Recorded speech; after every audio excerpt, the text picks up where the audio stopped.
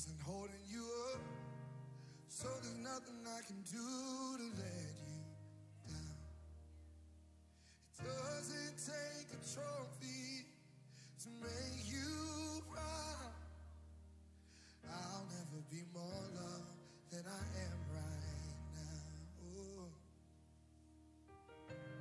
Going through a storm, but I won't go down. I hear your voice carried in the rhythm of the wind to call me out. You would cross an ocean so I wouldn't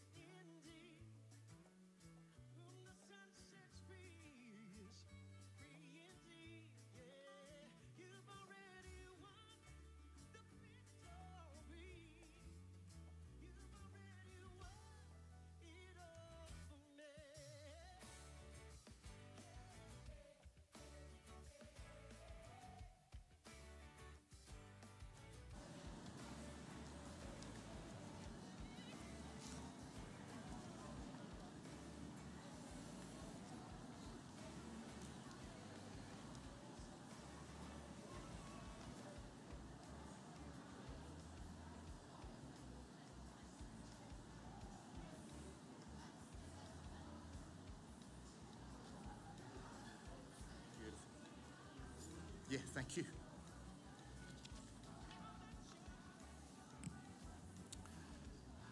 But please ask you to take a seat.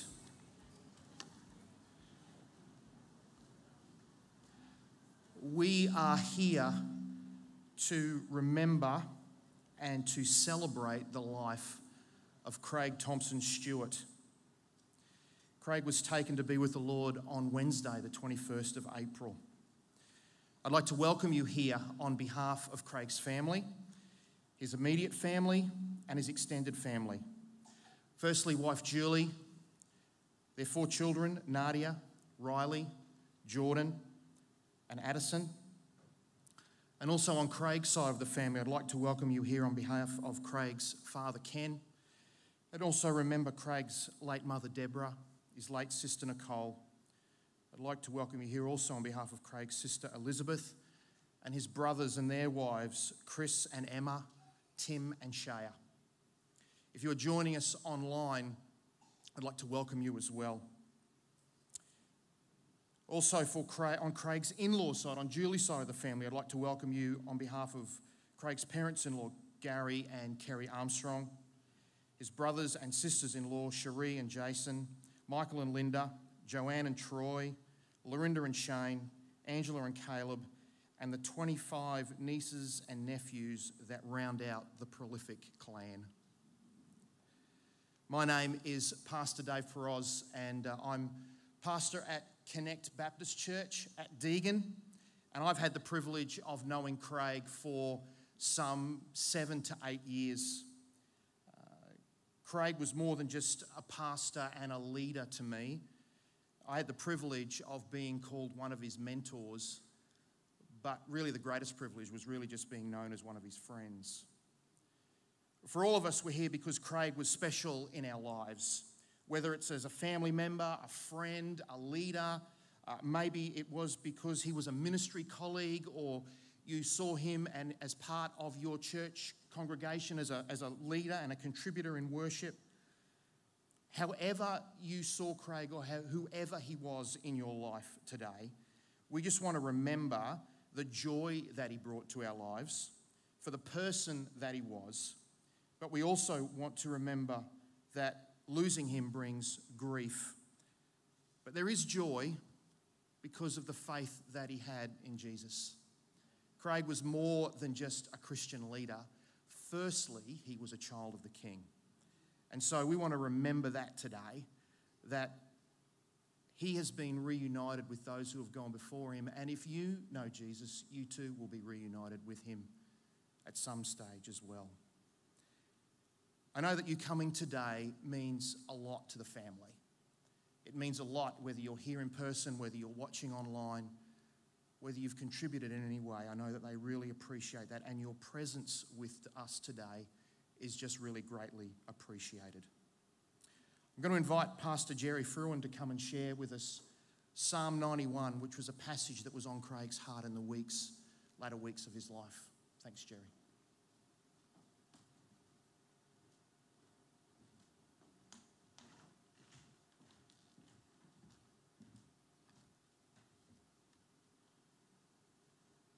Good morning, all.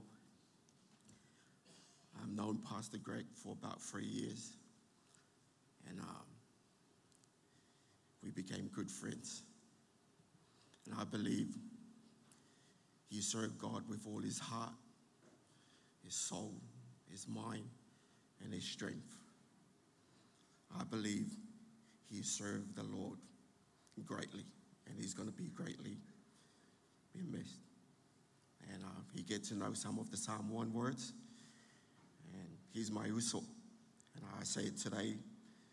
When we alone malanga uso. Psalm 91. NLT version. Those who live in the shelter of the Most High will find rest in the shadow of the Almighty. This I declare about the Lord. He alone is my refuge. He alone is my place of safety. He is my God, and I trust in him. For he will rescue me from every trap. He will protect you from deadly diseases. He will cover you with his feathers. He will shelter you with his wings. He will shelter you with his wings. His faithful promises are your armor and protection. Do not be afraid of the terror of the night, nor the arrows that flies in the day. Do not dread the diseases that stalks in darkness, nor the disasters that strikes at midday, though 1,000 falls at your side, 10,000 are dying around you. This evil will not touch you. Let me say it again. This evil will not touch you. Just open your eyes and see how the wicked are punished. And if you make the Lord your refuge, if you make the Lord the Most High God your shelter, no evil will conquer you. No plagues will come near your home, for he will order the angels to protect wherever you go. He will hold you up with their hands so that you won't even hurt the fruit on the stone. You will trample the lions and cobras. You will crush fierce lions, serpents under your feet. And the Lord says, I will rescue you. I will rescue you. I will rescue those who love me. I will protect those who trust in his name. When they call on me, and when you call on him, I will answer, says the Lord. I will be with you in trouble. I will rescue you and honor you. I will reward you with a long life and give you my salvation. In Jesus' name, amen. Thank you, Jerry. Can I invite Shane Stiles, Craig's brother-in-law, just to come and share about Craig's love of music. Thanks, Shane.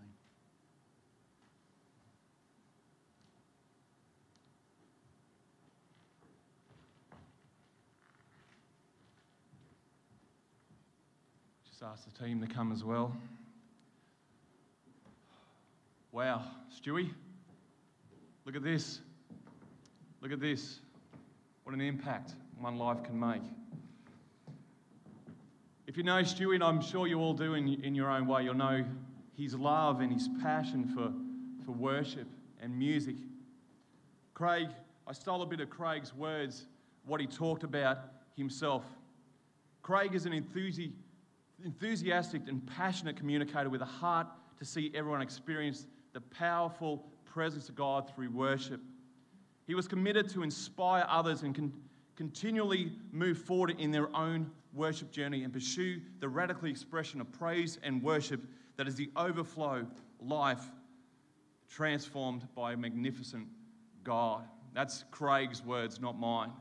That's what Craig's heart was as a man. That's what Craig's heart was as a worshipper.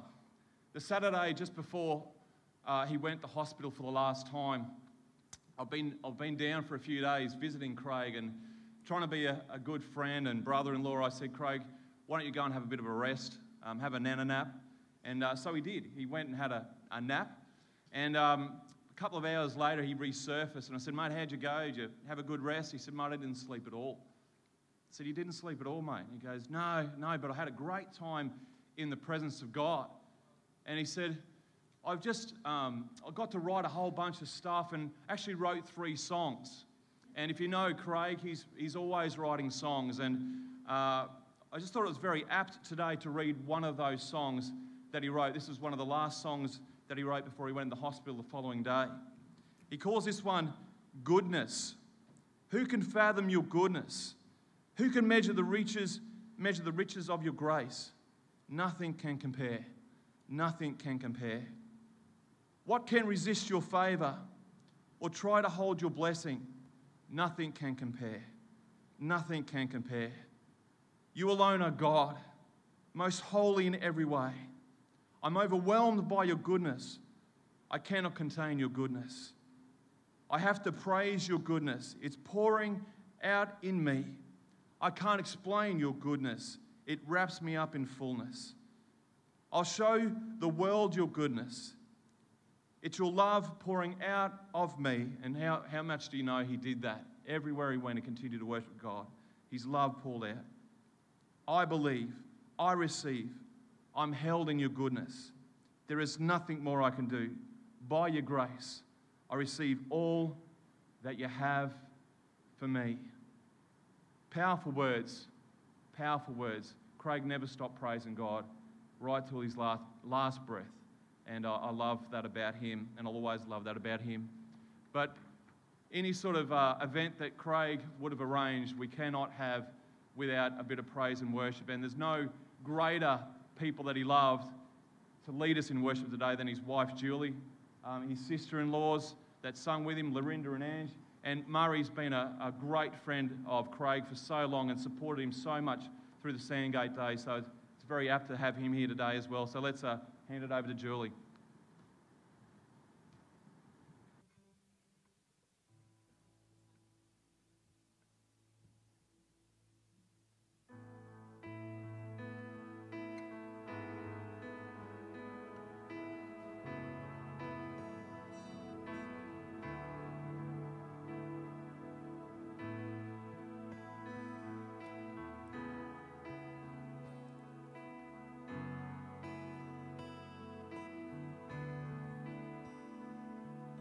His word forever unfailing, His promise an anchor to hope. Here in the midst of your shadow, His presence is healing your soul. So just look up, help is on the way. Turn your eyes upon Jesus.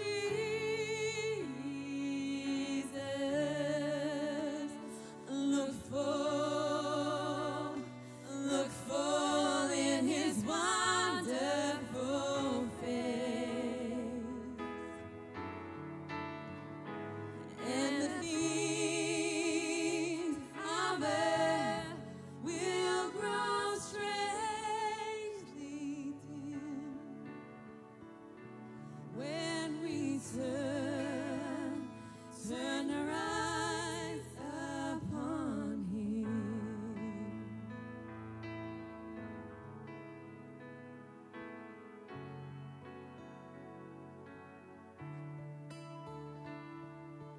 What can wash away my sin? Nothing but the blood of Jesus. What can make me whole again? Nothing but the blood of Jesus. Oh, precious is the blood that makes me white as snow. No other fount I know, nothing but the blood of Jesus. Oh, precious. Oh, precious is the flow that makes me white as snow. No other fount I know, nothing but the blood of Jesus.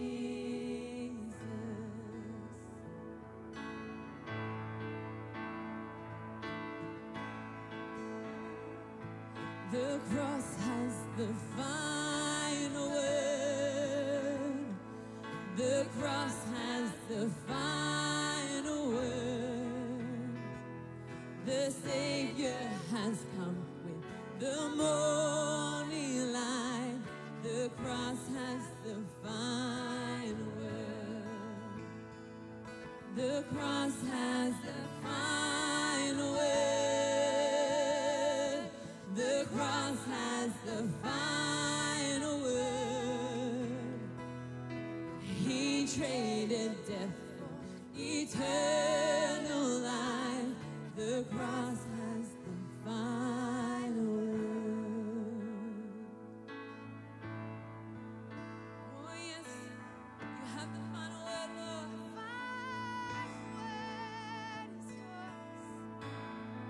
Oh, we take a minute to turn our eyes to you, God. We take a minute to look to you, Jesus, because we know this wasn't our plan, but we know that you've got us, Lord. We turn our eyes to you, Lord Jesus.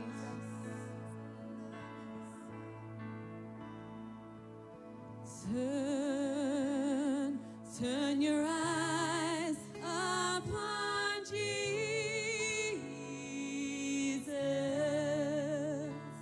Look full in his wonderful face. Feel free to sing along if you know it. And the things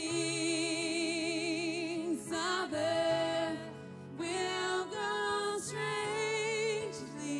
dim when you turn your eyes upon him.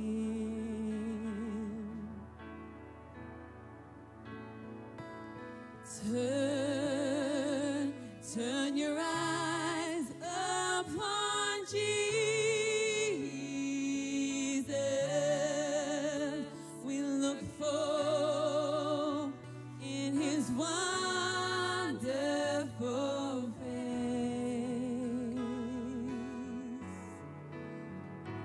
And the thing of earth will grow strangely dim when you turn your eyes upon him.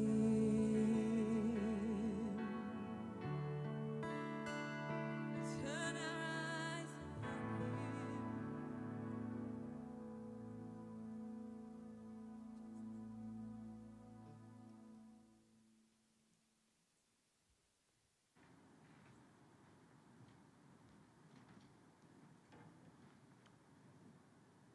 Thank you, team.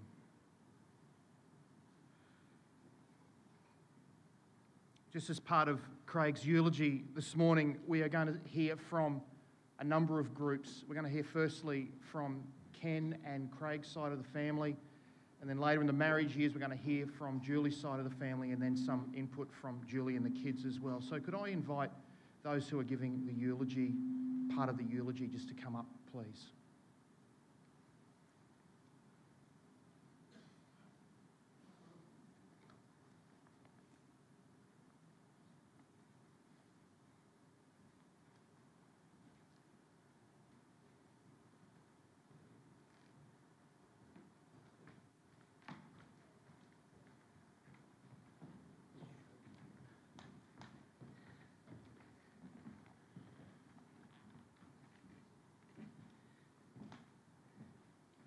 Firstly, I want to start by acknowledging the vast group of relatives, friends and associates of Craig who have gathered this morning to pay their respects and to honour him.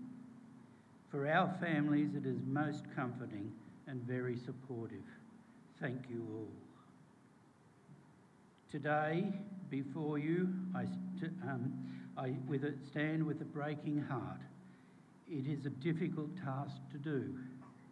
We as Craig's family want to honour him as best we can in this short part of his 42 years on this earth. I also represent his late mother Deborah today. Craig Thompson Stewart was born on a cool Toowoomba morning at 7 a.m, 28th of September 1977. Craig was the second child born to myself and Deborah after the loss of our first child, Nicole, and is the older sibling to Elizabeth, Christopher and Timothy. Right from the beginning, Craig was delightful and a pretty clever cookie. He brought joy to everyone with a cheeky grin and a loving heart. There was always a maturity and responsibility about him. He was good company. He was smart and had an intellect that was always working on his next big idea. Anything was possible. I remember finding him as a young child when buses turned up to see our prize-winning carnival garden in Toowoomba. He quickly worked out that if he stood on the footpath as the buses arrive and stood at the door of each bus, he would receive loads and handfuls of lollies from the people as they got off the bus. His pockets were filled over many times, and I think his mouth. Craig loved playing with his toys and Lego bricks. Many hours were spent riding his BMX bike, racing cars on the Scalextrics track, wrestling with his brothers, and surfing the waves on our family beach holidays. School holidays were spent with both his grandparents in Brisbane, and what a treat it was to spend time with his Auntie Joanne, 10-pin bowling, and the epic treat of going to a real professional basketball game. In his teenage years, Craig loved sport. He was an avid cricket follower, cheering on Australia at the Gabba, a keen basketball, spending many hours perfecting his dribbling and the slam dunk. Seems he liked to dribble. I used to wipe it up all the time. After high school into adult years, he enjoyed taking on his brother Chris, playing squash, true mates on and off the squash court. The day Craig received his licence, he was ready to take on the world and loved his independence. The race was on too. The quickest driver home after singing practice that night between me and him was the winner, doing 120k along a street looking for a roundabout. Whoever gave in first got home first. He also enjoyed spending time with his cousins Paul and Derek, revving V8 engines and talking all things Holden cars. Another love of Craig's was watching the latest blockbuster movies, and there were many late-night movie marathons at the theatre. Top Gun, Maverick, Indiana Jones and Star Wars, and probably Star Wars was his most loved, at the top of the list. Taking his sister Elizabeth to the movies, sharing their love of storytelling soundtracks and adventure were wonderful moments they shared. Having full conversation entirely of movie quotes with Timo would stretch on for days. School came easy to Craig. He attended Gabonbar Primary School and loved every minute. His caring nature became evident in grade 2 when Deborah and I were called up to the school for a talk with the teacher. We were informed that Craig could not finish all of his tasks on time. We soon discovered why. Craig would go around in an open class of grades 1, 2 and 3 and to each of his classmates and make sure that they had a sharp pencil, a rubber and a ruler. He always cared for others, even at a young age. Craig attended Centenary Heights State High School and he achieved at a high level. They nicknamed him Dr. Stew. When it came to light, his ambition was to become a medical doctor. Craig often recalled of fond memories of time spent with his mum when he was up studying for exams. She would always make him cups of tea and a piece of bun loaf. They enjoyed watching hours of TV shows like The Flying Doctors, his favourite, and ER, his favourite. After high school, Craig went to USQ and completed a 3-year Bachelor of Nursing degree. Craig was well liked at our house, and our house was an endless procession of friends enjoying movies, swimming in our pool, and sleepovers. There were many classic catches and sneaky flips into the pool, off the roof. Just can't read that. Shh, don't tell Dad. Stewie's house was the house to be at. Watching Craig grow up, there was no doubt that music was Craig's true language of love. In my mind, I think of the ABBA song, Thank You for the Music, as Craig has given us all so much music to be grateful for. As a boy, he would sit at the organ stool beside me and with his tiny hands added many a colourful note to the tune I was playing. From age 4, he began piano lessons, and it was evident he had an innate gift. From here, his love of music grew as he did. Carols on the Corner in our street was the Christmas event to attend, featuring the family and especially Craig, performing and singing.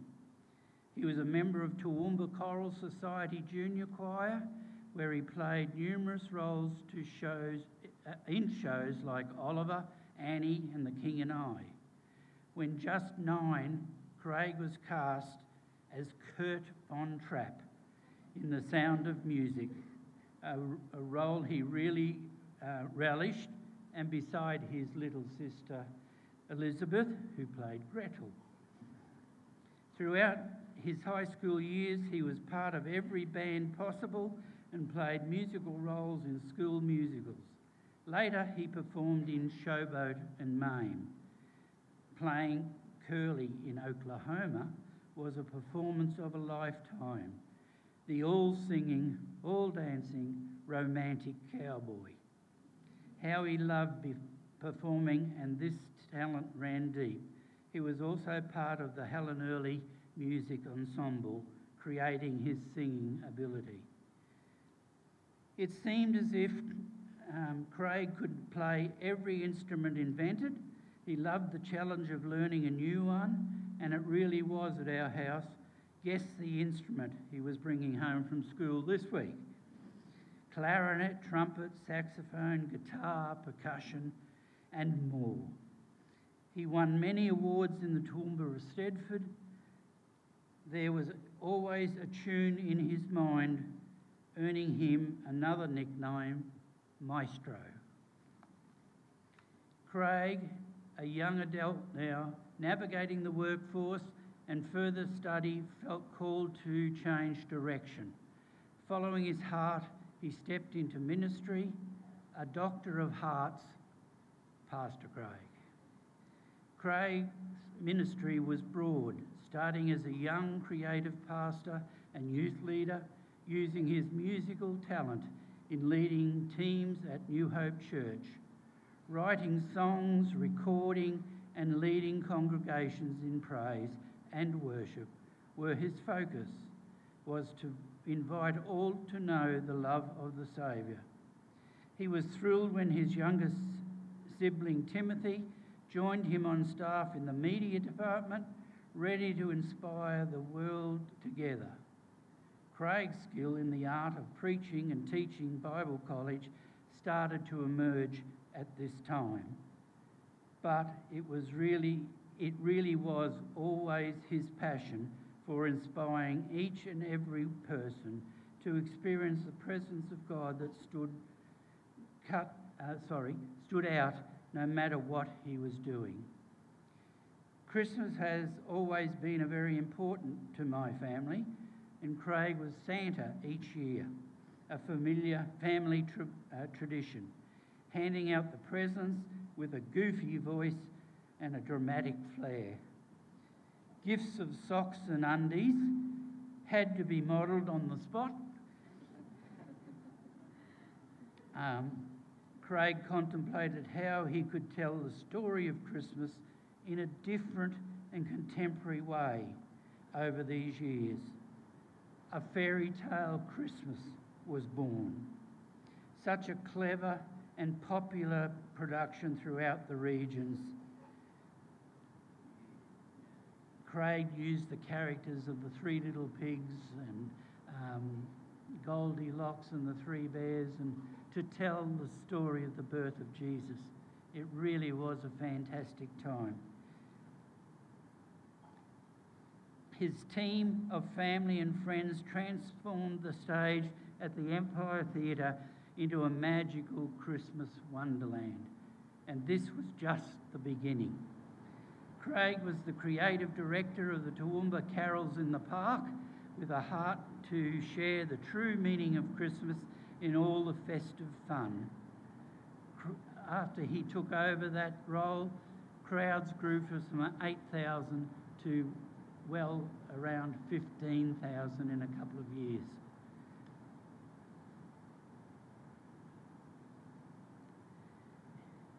And more delighted in the evenings of community and cheer with Chris, Elizabeth and Tim by his side, and team of many others who shared the vision. It has always taken me back to humble beginnings in our family front yard with carols on the corner. I was thrilled when he asked me to play Santa Claus for Fairy Tale Christmas, and then for the city of Toowoomba, a role I will always cherish. How Santa would enter was a surprise even to me, because Craig seemed to have the habit of wanting to blow me up in things. And I do remember the last one was a big parcel from Australia Post on the back of a truck, and it blew to pieces, I can tell you, and I was inside. As a family together, we faced many challenges across the years. With the passing of Deborah, Craig was a steadfast support for me and his siblings. As my oldest son, I am proud of the way he helped me navigate the way forward for our family. He has always played an instrumental role in the lives of his siblings, and as they faced at times their own life's challenges, championing them and guiding them through with wisdom beyond his years. He is brother-in-law to my son's wives, Emma and Shaya, welcoming them proudly to our fold, groomsman to his brothers. He is uncle to all his nieces and nephews. He is awesome Uncle Craig to his many nephews and nieces, even giving each their own nickname. A fun, special connection with them all. Hey, Ellabella, boo. However, today, all of these words spoken, I really have no words to truly express my love for my son, and I know Deborah would feel the same. Craig, I watched and cheered you on in awe of the talent and giftings you possessed. The way you had with people, you have touched the lives of so many right from your earliest years. To Julie, my beautiful daughter-in-law, Nadia, Riley, Jordan and Addison, you are precious to our family, and we are here for all of you at this sad time. Craig, here today with Elizabeth, Christopher and Timothy, we honour you and we celebrate you. Well done, O good and faithful servant. We promise to continue on with your love of great food, coffee and peanut M&Ms. Craig, I am so pleased that God gave you to be my son. You have been my rock, and I will so greatly miss you, mate.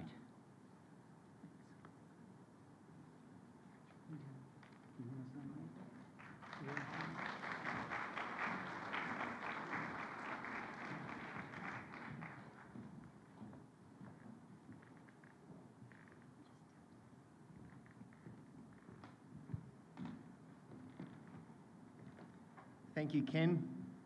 As we've reflected on the second and third part of Craig's life, we realise how wonderful the family dynamic of what the Stewarts had, and how those wonderful qualities Craig has taken on into the other areas of his life, and those areas have expanded and increased his influence. So those themes that we've already heard from Ken will be echoed here, and it's just a reminder to us what a wonderful impact he's been. But first, Craig fell in love. At the ripe age of 22, a handsome young Craig and his mate Shane were returning a thrifty rental truck, but not before they tested the suspension over the speed bumps at the university car park. The young larrikins then ventured to Macca's, running into two lovely young ladies. Shane was already getting to know one of them, but this was the first time Craig had laid eyes on Julie. The boys were housemates and they had joked about marrying sisters. But it wasn't until a couple of years later that Craig and Julie really hit it off at the Australian Gospel Music Festival. As part of their 18 months of dating, Craig requested that Julie watch every episode of Star Wars before he would consider her becoming Mrs. Stewart. Julie is part of a large family, one brother and 4 sisters, all having wedding proposal stories. Craig was aiming to be number 4 son-in-law to have the proposal chat with Gary. He decided to ask while working alongside Gary. But at the end of the day, Gary had got a full day of labour and Craig had not asked. He returned the following day with more courage and Gary said yes. Craig and Julie were married at a beautiful wedding in November 2003. They honeymooned in Borneo, and over the almost 18 years of marriage,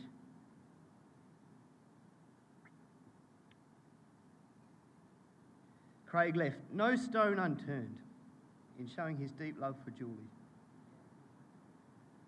He would always go the extra mile to show her just how special she was to him by arranging surprise nights away and time together. Being married expanded his family as he also became part of the Armstrong family. Craig is a loved part of the Armstrong family and has been embraced by all of us. He will live on in our hearts and minds.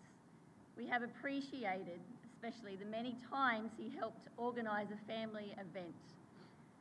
The 14 nieces and nephews will never forget how much fun he was and will always stand beside their cousins to support them and keep his memory living on in our hearts forever. Ken has mentioned Craig's creativity, and we saw this flow into family life, with him doing up investment homes, interior design, renovations, cooking. Then in 2017, their first child, Nadia Grace, was born, just before Craig turned 30 and in time for his first Father's Day. Their 2 boys, Riley and Jordan, were also born in Toowoomba in 2019 and 2009 and 2011. A few years later, Addison was born in Brisbane in 2014. Nadia's birth started a new season of family life for Craig alongside his amazing wife, Julie. He shared his love of Star Wars with his growing family through lightsaber fights in the backyard and many hours of Lego building. Craig also became an expert in children's cake decorating and design. Craig deeply loved and cared for his kids.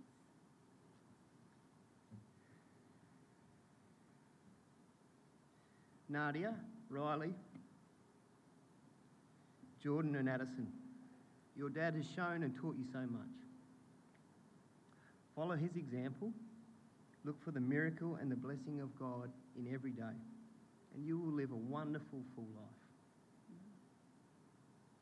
Craig and Julie spent many years working and serving alongside one another in the church as leaders and in the creative ministry areas with their small children along for the ride. Craig sowed his life into the local church, New Hope, and in the wider community in schools, festivals, sporting groups and community events. During this season, Craig's life modelled what makes a difference is what you do after you've given your best. Craig had a gift to create beautiful masterpieces. From blank canvases, or a blank page, or a blank stage set, as it were. He would look at an empty room and light up with all sorts of fabulous ideas on how to set the atmosphere just right so people would be engaged and welcomed, so their gaze would be set on the focal point in the room. It seemed effortless.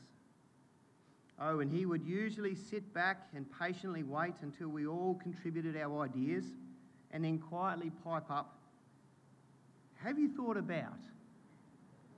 and proceeded to humbly blow all our ideas out of the water.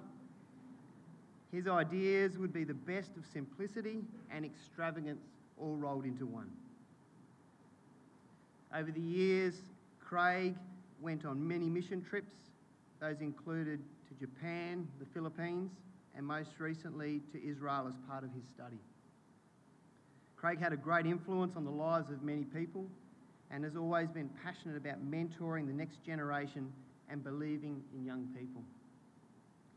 Staying up late at night was very normal at Stewie's place. Dropping in at 10:30 p.m. was not out of the question for his family and close friends.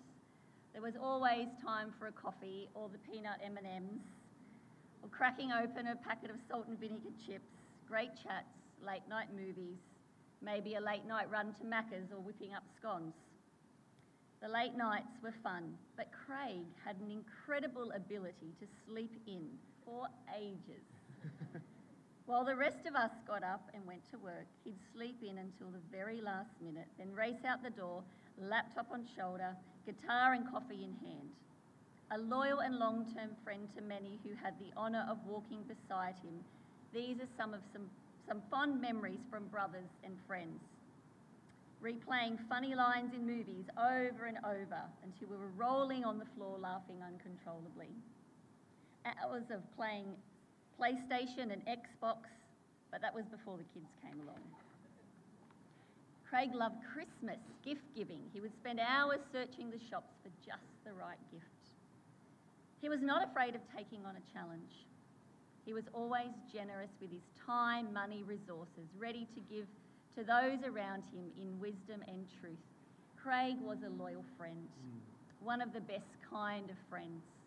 You can always count on him to be there for you when you needed a friendly word of encouragement, or even if you needed a big reality check.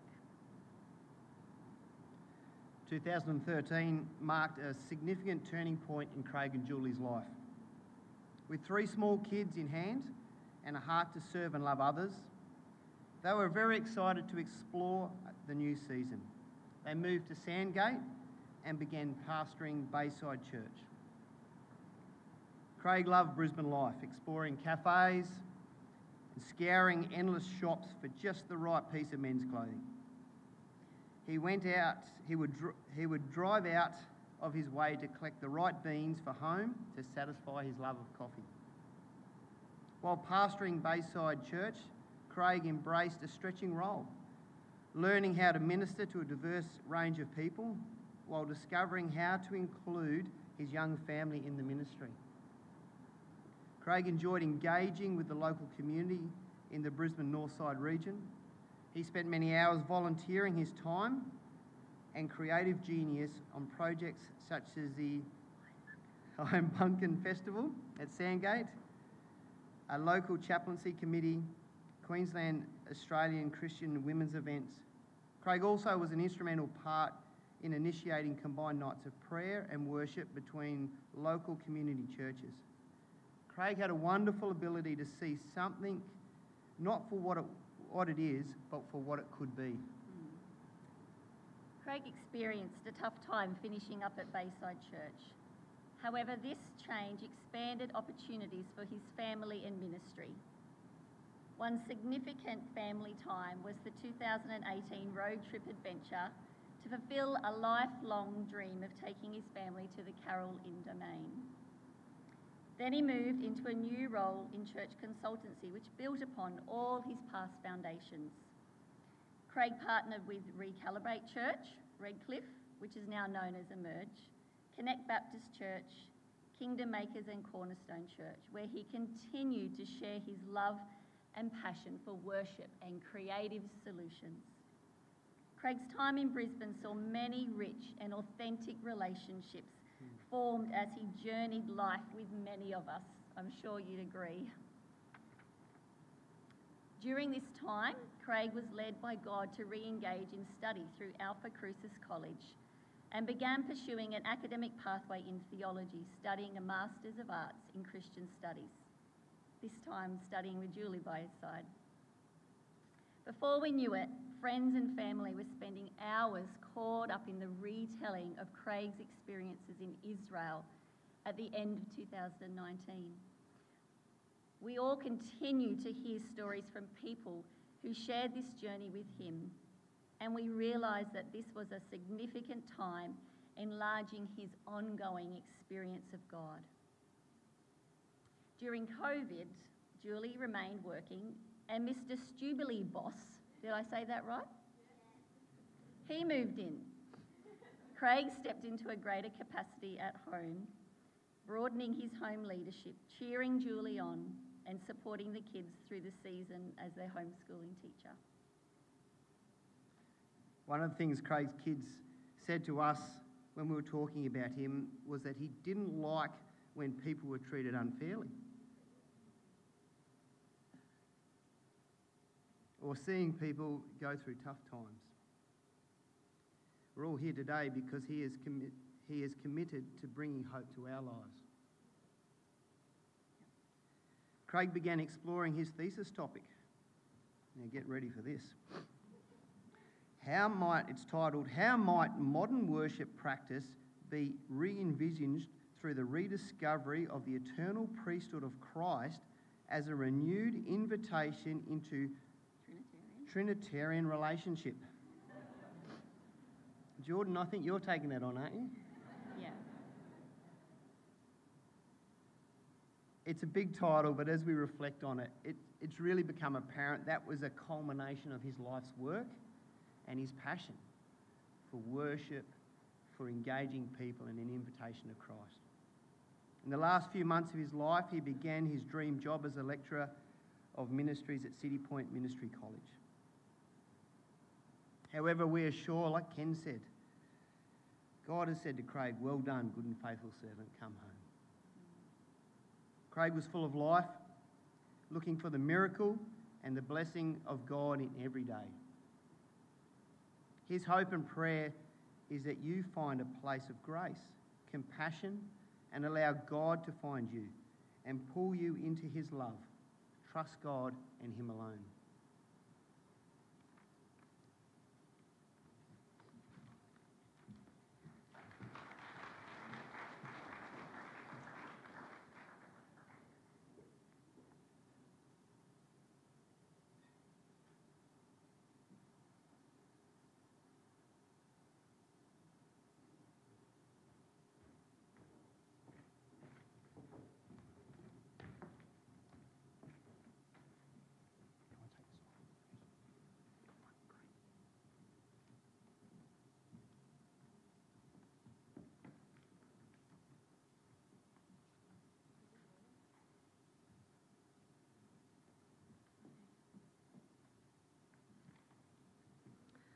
Firstly, I'd just like to say how appreciative that I am to see you all here today, and for those online.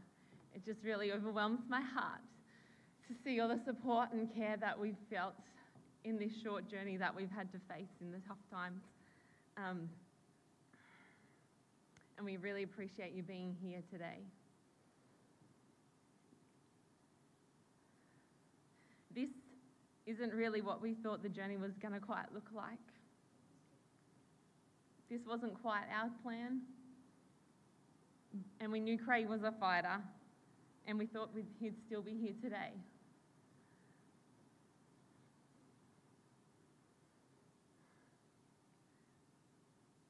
And He is in all of us, I think. Little bits that He's sown into our life over the past 43 years, whatever that may have looked like. He wasn't afraid of dying because He knew where He was going. The only fear He had was leaving us all behind at this point in time.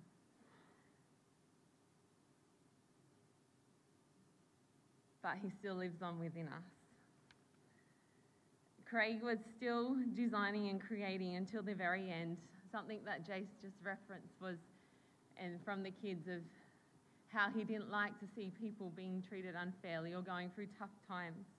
And while we were in the hospital through his diagnosis time, Craig really got a glimpse of some of the tough realities that other people were facing as well.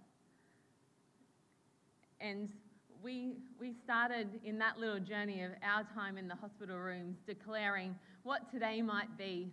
What's it going to look like? What are they going to come in and share with us today? And we were sitting there one day and he was wearing his nice bottle green Nike shirt, and we're like, right, today is Just Do It Day. We're going to say whatever they have got to tell us, it's okay, we'll just do it, because we know God's in control. And as the days went on, we declared something over each day, and that really birthed something in Craig's heart to be able to help others who were going through tough things as well. And thus formed the creative idea of launching a clothing line called Therapositive Apparel, helping people who are going through tough times declare their own way.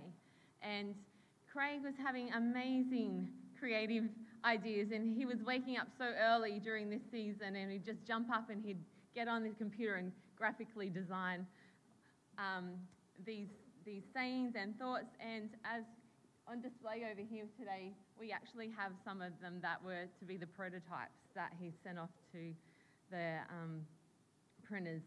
And in part of that, he got each one of his children their own shirt to say, we've got this, I'm stronger than I look. And I'm just so amazed that that was already in play. Our beautiful children have that to hold on to and hope to. That their dad is, you've got this, because we know God's got us. And we're committed to continuing that legacy that He's put in place for us. And yeah, they're all on display over there. And I just am so thankful for every moment that we've had to share with Him. Each of our children would like to share something, a little story about their dad in reflection and a little tribute to him. If you bear with us a moment.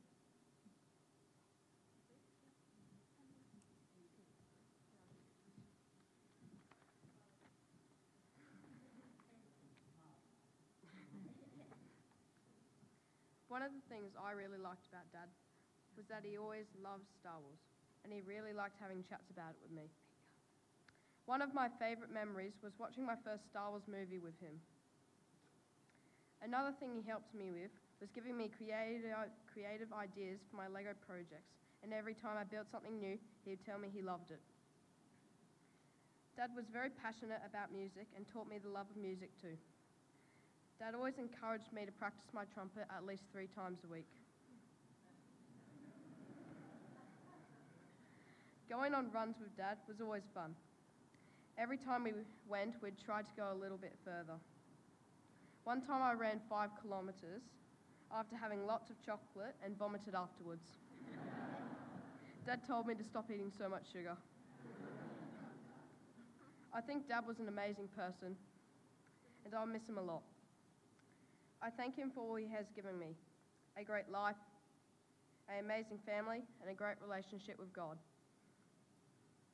I know with all that he has taught me, he is in an amazing place with streets of gold and where there is no S-U-N, just the S-O-N. And I promised him that I continue to be a child of God. Thanks for listening.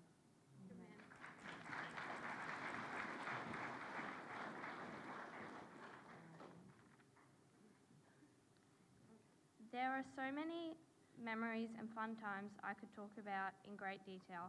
However, we don't have forever today. This change in our lives has shown me how much my dad meant to me and how much of an impact he has had on my life and on others. Throughout the years, Dad has always been there for me and has supported me. Dad always helped me with my assignments when I needed it, and thanks to Dad, I even got an A for my social science project last year. Whatever I did, he always encouraged me, telling me to try my best, to push myself to my limits, and keep trying until I succeeded. He was always willing to do whatever he could to be at special events for us. For example, during my graduation from primary school, he was on a trip visiting Israel. He FaceTimed me at 2 o'clock in the morning Israel time, just so he could see me. I've had many good times with him, playing games, playing and listening to music, and just being silly. His dad jokes were always a hit. One of the things I liked doing with him was watching TV while giving him a foot rub.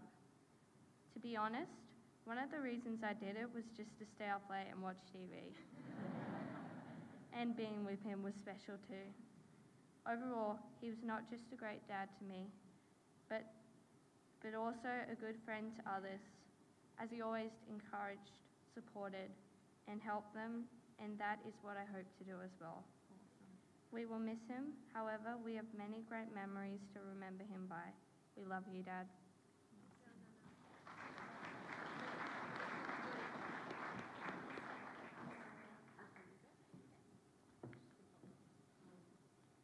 Something I loved about Dad was watching cricket and V8 supercars with him. I liked giving Dad foot rubs so I could stay up late at night. His dad jokes were really funny when we understood them. This is an example. What do you call a deer with no eyes? No idea. What do you call a deer with no legs and no eyes? Still no idea. When Dad was being silly and something was not fair, he would always say, "What a stitch up." Dad was a great man and he has always been the best dad to us. We will all miss him lots, but like my shirt says, I'm stronger than I look, and we'll all get through this together. Thank you for listening to my favourite stories of Dad.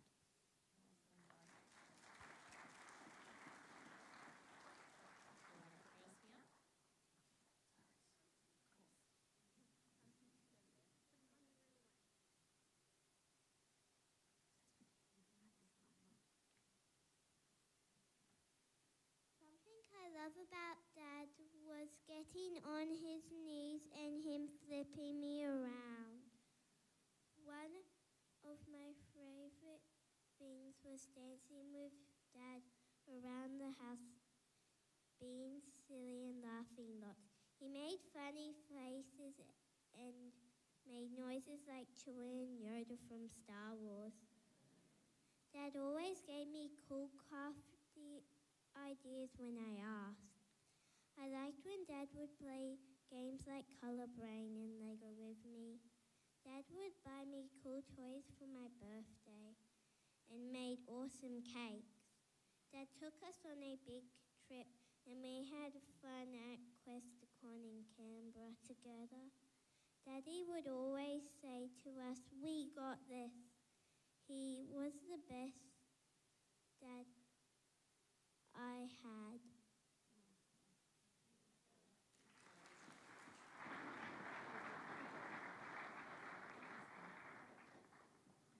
I think they say it all.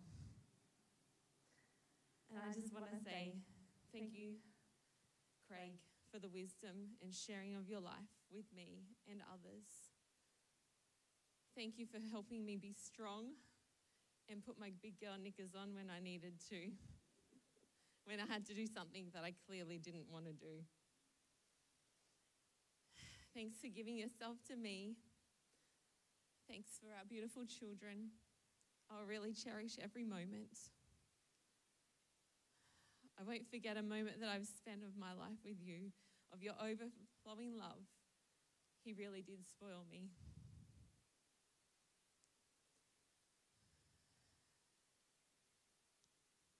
We had so much love beyond words. He would often say, I love you to the stars and back. And he'd often find it strange for a man who had so many words how he became speechless with me.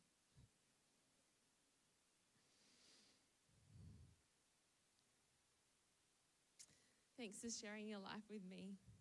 And I realize more now than ever how immeasurably blessed I am to have had you. And I'm so grateful that God poured out his richest blessings and had me you. You will always be my treasure, my never-ending blessing of God's love in my life. And I'm just so thankful. I'm so thankful for all the dreams that we shared, all the desires to see more in people's lives than our own, for helping me through the struggles and helping each other through the tough times. Our life motto was to look for the miracles in everything. And in the last days, as quick as they were and as tough that the situation we found ourselves in, there were still so many little miracles. I know that I can stand up here and talk today because of the strength that he's taught me and the strength of God as well.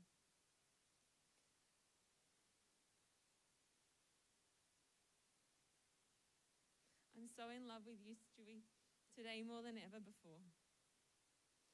There are no words, just great gratefulness and deepest love. I'm forever grateful and forever overwhelmed by your love for us and our children.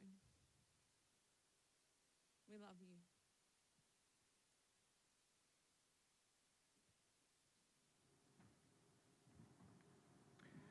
Let's pray together. Father, we want to thank you for the life of Craig.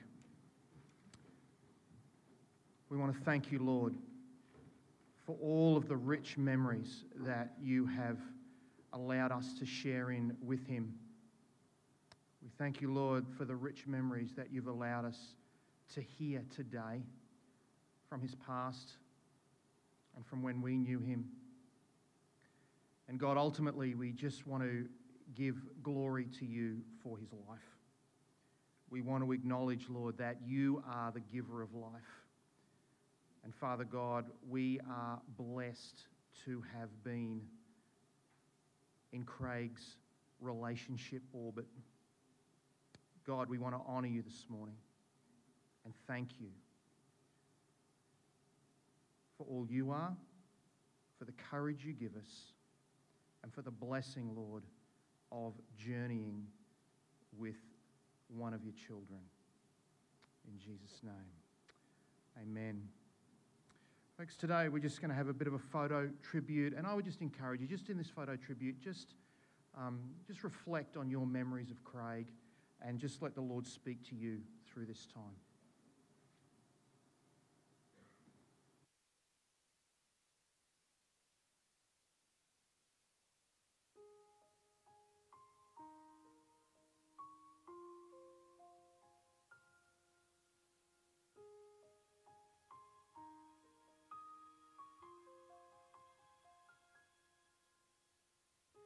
I'm trying to hold my breath. Let it stay this way. Can't let this moment end. You set off a dream in me, getting louder now. Can you hear it echoing? Take my hand. Will you share this with me? 'Cause darling, without you, all the shine of 1,000 spotlights, all the stars we steal from the night sky will never be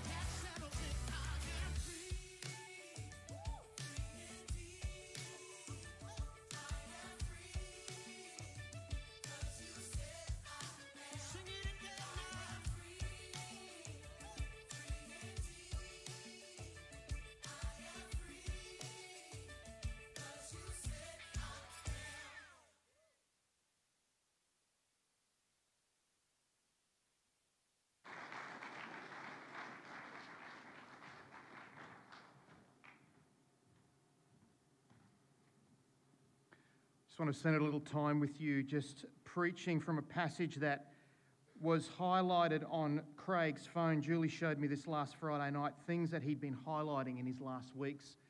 And it was the passage that Jerry read out in Psalm 91. And there were the verses from 13 through to 16 at the end. And I just want to share a little bit around that and just what it means to be, what these meant to Craig. Verse 13, it says, "You will tread on the lion and the cobra, you will trample the great lion and the serpent." Craig knew what it was to have danger in his life. He knew what it was to be fighting against something, and he was fighting against this illness. I remember the Friday before he was diagnosed, he and I had coffee together at our favourite haunt, which was Matthew Thomas up at Sandgate.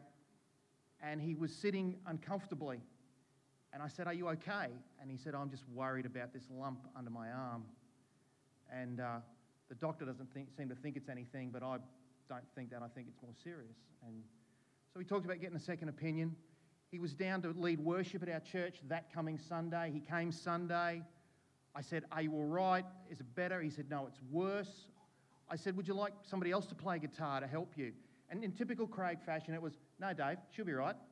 I'll be right. I've got it." And he did. Actually, his words to me were, "No, Rev, I'll be right." Because that's what he calls me. In our denomination, when we're ordained, we're called reverends. And Craig took great joy in taking the mickey out of me by calling me Rev. And he said, "No, I'm all right. I'm all right."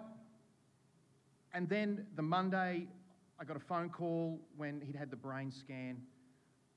And I went up and saw him on the, I think it was the Thursday or the Friday that week, and I rang him, and he says to me, "Now, Rev, make sure you bring some of that Baptist-costal oil up with you to anoint me and pray over me." I said, "Okay, that's what I'll do." So I did, went up, prayed with him, and even then, what you see on these shirts, "We've got this." He said, "We've got it. We've got it, Rev. God's going to sort this out. I feel covered and I feel blessed. I know heaps of people are praying for me." Those were his words. So even in the presence of great danger, he's rejoicing. This only comes from one place, folks. It doesn't come from anywhere else. It only comes from a knowledge of the Father. It only comes from confidence that is instilled in us through the promises of God in our lives. Verse 14 says, "Because he loves me," the Lord says, "I will rescue him, I will protect him, for he acknowledges my name." That's pretty hard to say now, but it's true. In this life and in the next, the Lord protects us. In this life and the next, he goes before us. He knows the number of days we had. Julie shared that it's not her choice. It's not my choice either. In fact, I remember going home in my journal and just saying to the Lord, "Can you please give Craig back to his family?" I wasn't worried whether it was in God's will or not. I was just, "Lord, that's just what I want." But it wasn't to be. But we know that in this life and the next, God has it covered. Craig was a musician. He was more than a musician or a leader or an educator or a lecturer. Before all of that, Craig was a follower of Jesus. He followed him because he believed in the truth. In John chapter 1, verse 12, it says, "For those who have believed," that is, those who put their trust in the Father, "they have the right to be called children of God." If you know the Father, you are a child of the King. If you don't know him, believing, putting your trust in him, means that you become a child of the King. And that's where Craig's confidence was. That's where all of this came from. And he believed that God called him child. God intimately knew him as a father knows a son, as a son knows a father. That even in physical death, our life continues. The scriptures talk about the fact that for those who believe, God gives eternal life. We transition from this body to a new one, because that is God's plan. Craig has his new body. Craig is with those who have gone before him. For those of you that know the Lord, when you pass from this life to the next, you will go and meet with him. You will see him again. And I have some questions to ask him. And he says, whenever you call on me, I will answer him. Whenever you are in trouble, I will deliver him and I will honour him. Craig knew what it was like to call on the Lord. In fact, I used to say to Craig, mate, you are one of these rare leaders that knows how to minister across denominations. Not every leader can do that. Not every leader can do that. And he would come to us at Connect, a Baptist church, and he would say, I reckon this song will work for you guys. Or I reckon that song will work for you guys. Or he would go into another context and say, I think that song will work, or this song will work. Because for Craig, it was more than just a form. He wasn't just interested in a form. He was interested in letting people know that they could enter into the presence of God and meet with him, and form didn't matter. That's what he did. And so I remember he would come. We would run these small discipleship and mission conferences at our church, just with about half a dozen, 8 churches and their teams. And I'll get Craig and Julie to come and do worship for us. And we were practicing things. We were looking at things like life shapes and discipleship shapes. And Craig could minister in a room there where there was Pentecostal, Baptist, Uniting, and Anglican. And all of them would say, who is this guy? In fact, I had the guy who used to be the worship pastor at Crossway down in Melbourne, the largest Baptist church in Australia, say to me, who is this guy? And he's better than anybody we got. And he wasn't just talking musically, he was talking relationally. He was talking just being able to connect with people and bring people into the presence of God. And that's just what he did. And he would, whenever we would talk about deep philosophical things or deep theological things, he would say to me, do you have a shape for that, Rev? Because he would just like to stir me up. We would come to that's where I first met Craig, was at a prayer meeting of pastors in the Sandgate area. And we used to meet in my office at our church. And after a while, he got to know me. And he would always try and drop the word smoke machine into every conversation. Because he knew he would get me. That's just what he did. And so he was able just to minister across these contexts. And the reason was because Craig, he put his relationship with the Lord first before everything else that he was. And folks, for us, that's how we need to remember him. A lot of you are blessed by how he served or being a colleague or a friend. But we need to remember him first and foremost, that he was a child of the King. And that's who he was. Verse 16 of this Psalm 91, it says, with long life I will satisfy him to show him my salvation. Craig lived on this earth for 43 years, but he is still alive with the King. Salvation guarantees that. Ephesians 1:13 says that it is the Holy Spirit who is the promised seal of salvation for all who believe. This is why we know that we go to be with the Father when we pass from this life to the next. As I said to you before, I first met Craig when he came to Sandgate and led the ACC church in Sandgate. And he would do crazy things and try to stir me, but that was just part of his way. When Craig went through some burnout, I remember saying to him, we'll just meet every Tuesday for coffee and just start talking. And we did. And I got to learn where all of the good coffee shops were in Sandgate at that time. He would say to me, Rev, have you tried this place? I said, no. He said, let's meet there. I said, well, just text me the address and I'll get there. Every time, there was always these new things that we would go to. In fact, I remember going to one where it was in the main street of Sandgate, where all they gave you was stools, and I'm sure it was strategic to move you on. And I said to him, your young butt might be handling this, but my old butt ain't.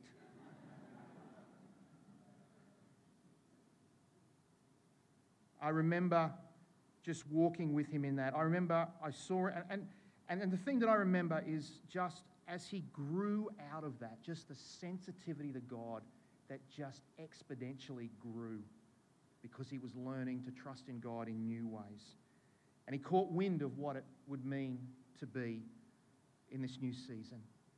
I remember on my heart, I wanted to share with him that I really felt that maybe he should go back and go to Bible college and do a bit more study. And I was hesitant to say that to him, but I remember the day I said that to him. He said, that's funny. Jules said that to me about a month ago. I said, well, listen to your wife, don't listen to me. And that's just started the journey of him going back to Bible college. I saw him as a father, I saw him as a husband, how gentle he was with his kids, just wanted the best for them. He impressed me. In fact, as a father, he left me for dead.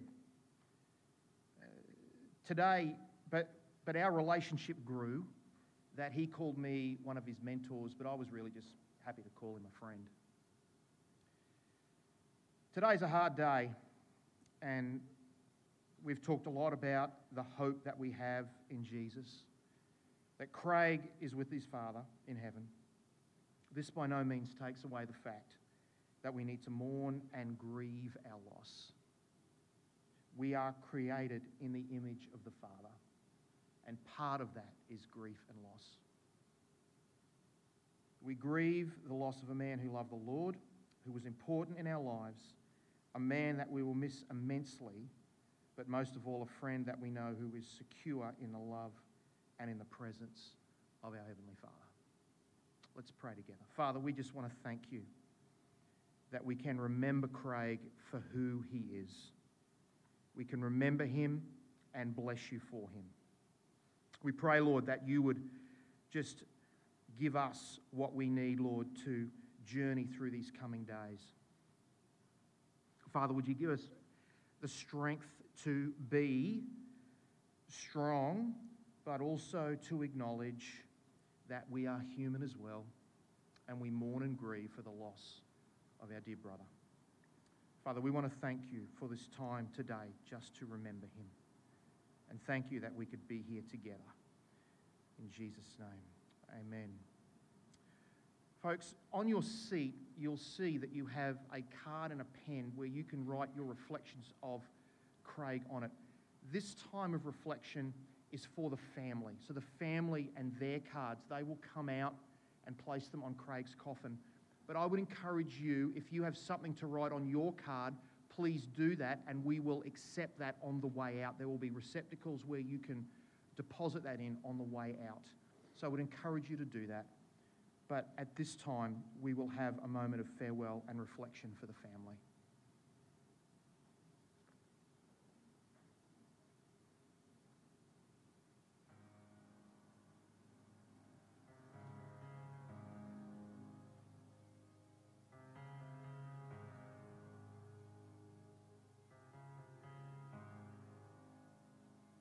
I love you, Lord,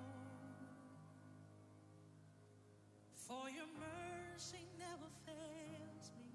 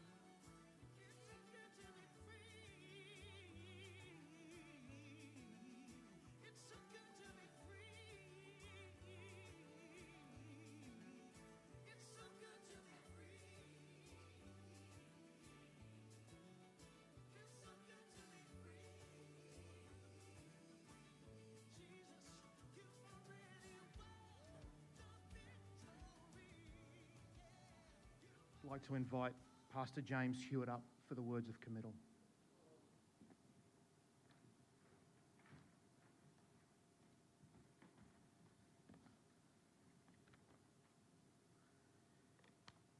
Thank you, Pastor David.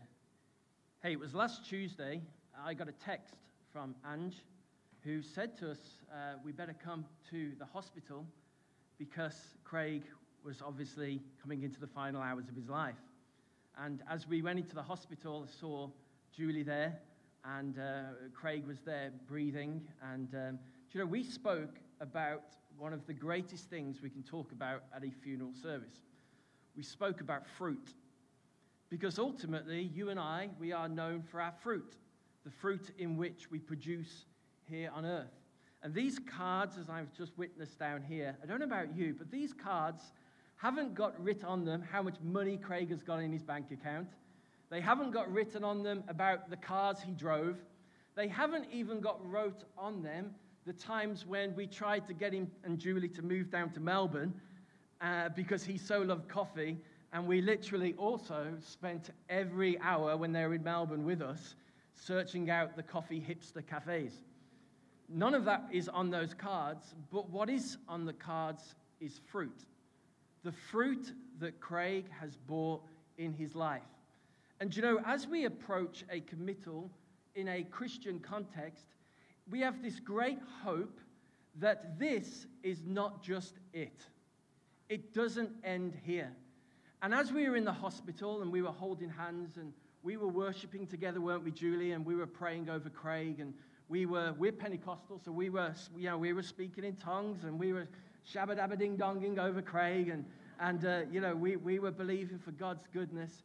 Do you know what? We just simply held each other's hands and we looked into each other's eyes and we said this, we have the confidence. Because as we approach a committal in a Christian context, we have this great assurance and this great confidence. Paul tells a church in 2 Corinthians, he says this, he says, we are confident of one thing, that when we are absent from the body, we are present with the Lord. And today we have very little confidence, Jules, of what lies ahead. We don't know what next week is going to look like. We don't know what next month. We don't even know what next year is going to look like for us and our memories and you as a family. But we do have a great confidence today that in a Christian context of a committal, that we are not praying for Craig to enter the presence of God, because he is already there. He is no longer in this box. He is present with the Lord. And so Paul tells us this great truth in Corinthians. He says that when we have breathed our last breath, when we are absent from the body, we are present with the Lord. And we are present in a place which Jesus himself calls paradise. Isn't that a wonderful thought right now? Hey, we all know Craig for his fruit in worship. Craig was our worship pastor for several years in Redcliffe. Craig and Julie were well known for forgetting the lyrics to "Oh Holy Night" at the carol service. They were the first people to ever not know the songs of "Oh Holy Night." And somebody had to shout out from halfway down the back of the room, "It's called Oh Holy Night." And they finally got it. Craig loved worshiping. And the reality today, in what is a sad day for us, the reality in what, Julie, will be one of the hardest days of your life, the reality is we have this confidence. And we don't have confidence in what something that man has said. We don't have a confidence in what is a good idea. We have a confidence in what God has spoken out in his written word, that in times like this, we can truly rely and lean into. We have a confidence today, Jules, that Craig is doing the thing he loved most. He is worshiping the King of Kings and the Lord of Lords in the place Jesus himself calls paradise. So we're not going to commit his body to the Lord. We're not even going to commit his spirit to the Lord, because how can you commit something to God that is already in his presence? You only commit something that's not there. But we have the confidence that when Craig breathed his last in that very sad moment, that instantly he came into the presence of the King of Kings and the Lord of Lords, and into the presence of peace. But what we are going to do today is we are going to thank Jesus. And we are going to thank Jesus for the fruit of Craig's ministry. Because the fruit of Craig's ministry lives on today in Julie's life, it lives on in the kids' lives, and it lives on in the very strong genes that are in the Stewart household. Am I right? Do you know, Julie, as you were just worshipping back there, and saw you worshipping, and didn't she do so well? Did just so well.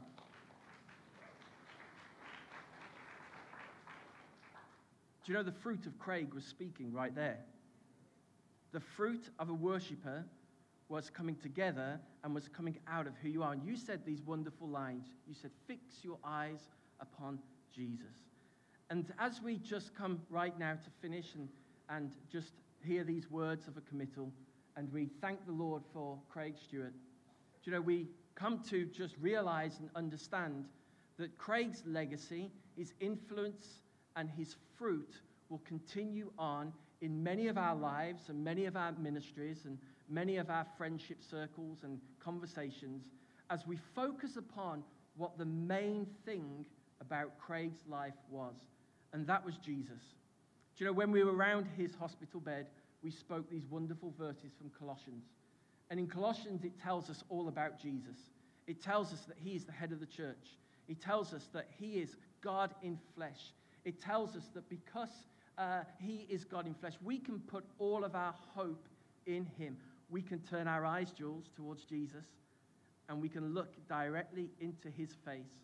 And the things of earth, though they are very heavy upon us, though they are lowly and though they are in this season of sadness, we fix our eyes on the great hope that Craig today is in a place called paradise, and he's worshiping the Lord Jesus, and we will all be reunited with him one day. Would you bow your heads with me today?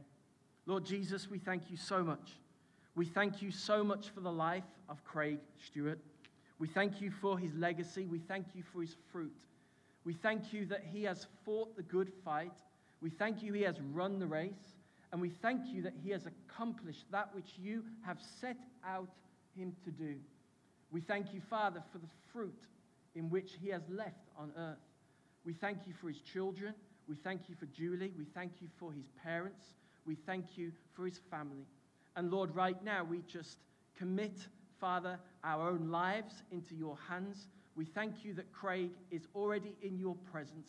And one day we look forward to this great hope of being reunited with him and celebrating with him for your glorious and your goodness in our lives. We thank you for these words, immortal words Jesus said when he said, I am the resurrection and the life, and whoever believes in me, though he may die, will live forever. Amen.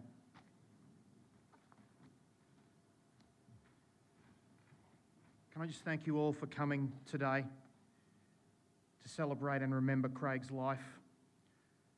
I would also like to remind you that as we leave today, there will be refreshments in the foyer, and the family would love if you could just stay around for some of those and mingle and chat. Can I also encourage you with those notes that you've written, please put those in the receptacles as you go out. The family would love to be able to read those and just join us together in the reception, in the foyer as we finish.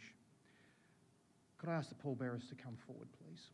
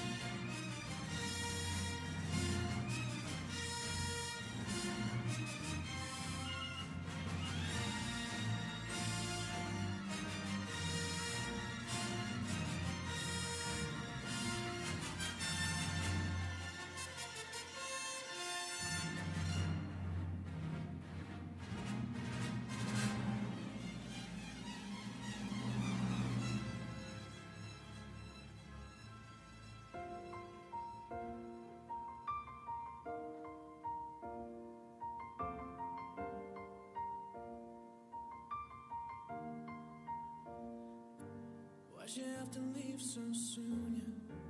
Why'd you have to go? Why'd you have to leave me when I needed you the most?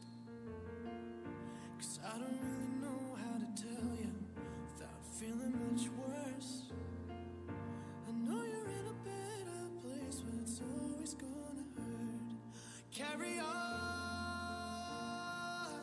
give me all the strength I need to carry on.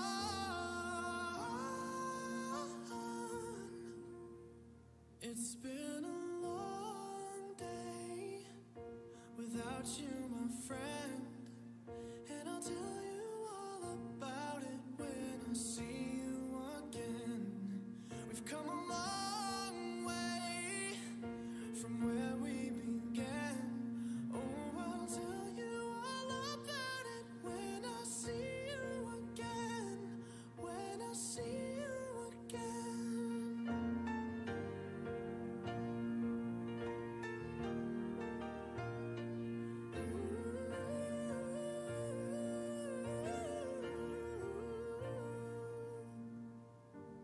How do I breathe without you? I'm feeling so cold. I'll be waiting right here for you till the day you're home. Carry on,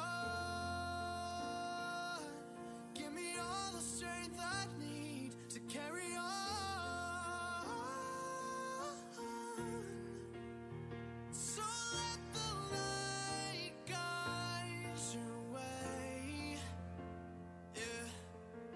Hold every memory as you go, and every road you take will always lead you home. Oh, it's been a long day without you, my friend, and I'll tell you all about it when I see you again. We've come a long